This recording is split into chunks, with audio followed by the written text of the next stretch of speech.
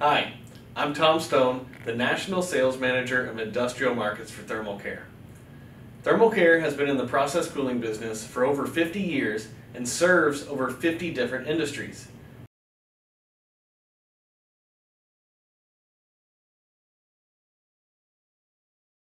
So I bring these up because two of the key things to understand is, sizing your chiller correctly so that you're not either under or oversized for the unit.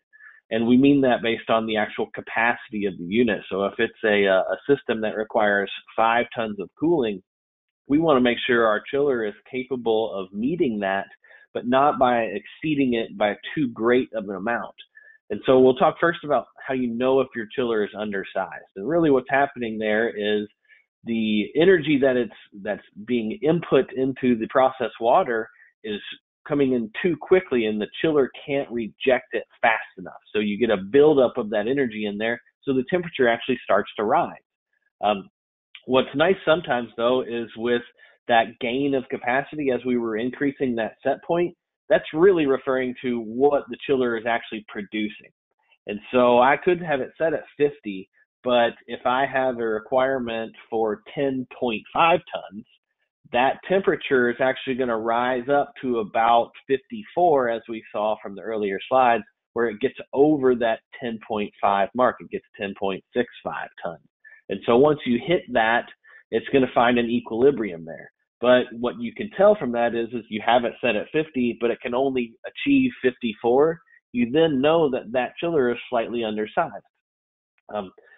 The other thing is that, a properly sized chiller should almost never run at 100%. You want it to be in that 75 to 85% loading range for, your full system demand. And that gives you a little safety factor. It also allows the unit to operate at some of its more efficient points, so both for the compressor and the pump as well.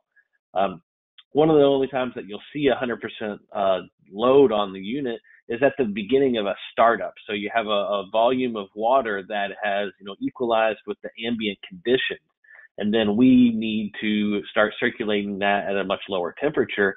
We're going to use 100% of the chiller to pull that volume of water down to our desired set point. And then from there, as we start to actually impart heat into the system, it will modulate that capacity and be below that 100%. Some of the things that you can check is first to check the insulation in your system. If you find out or you think that your chiller might be undersized, you might be inducing extra loads on the system. And so with insulation, you actually can get condensation. And when you condense water, what's actually happening there is you're pulling energy out of the ambient air and that moisture in the air, and you're pulling it into your system water. And so that's what actually causes that condensation. And so on the surfaces of the pipe, you're going to get those water droplets, and that's actually a heat load on your system.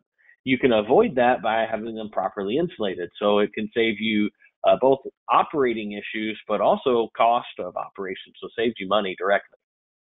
Also, there's a potential for scale buildup. And you'll see this a lot more with a cooling tower system where the water is a lot more contaminated with dissolved solids, but it can happen with chiller systems depending on the quality of the water that you fill the system with. But what actually happens there, it's very similar to what's happening when we put that glycol in. It inhibits that heat transfer. You've basically put like a layer of insulation inside the pipe. So now you've stopped that ability for it to absorb the heat where you want it to. And so with something like that, it's, understanding what the quality of your water is, having a water chemistry expert take a look at it. And then if you do consider that, it might be, need to replace some piping. You need to replace the heat exchanger, or there's acid washes, acid flushes that can help with that as well. Next, we'll talk about an oversized chiller. So now we're going the other direction. So we had a 5-ton and we put a 25-ton chiller on there. So it's grossly oversized. And so what actually will start to happen is you need to look at different methods of capacity control, which we'll talk about a couple of those. And one of those, to really kind of illustrate the pitfalls of this and why we developed other methods of capacity control, is compressor cycling. And so what we'll have here is we have a graph, and that blue line is going to depict our set point temperature, actually the temperature of the processed water, not even the set point. So on the y-axis, we have temperature, and on the x-axis, we have time. And so what will actually start to happen as this system operates when the chiller is oversized is we're going to overcool. And so that horizontal solid gray line is our set point. And so when we're pulling the system down at the beginning there, we achieve that set point, but because the chiller is now oversized, it actually cools too much and pulls the temperature below where we want it. And so there's logic within the controller of the chiller that says, okay, I've cooled too far, I need to shut off so I don't risk going way outside of tolerance or potentially reaching a freezing scenario, something like that.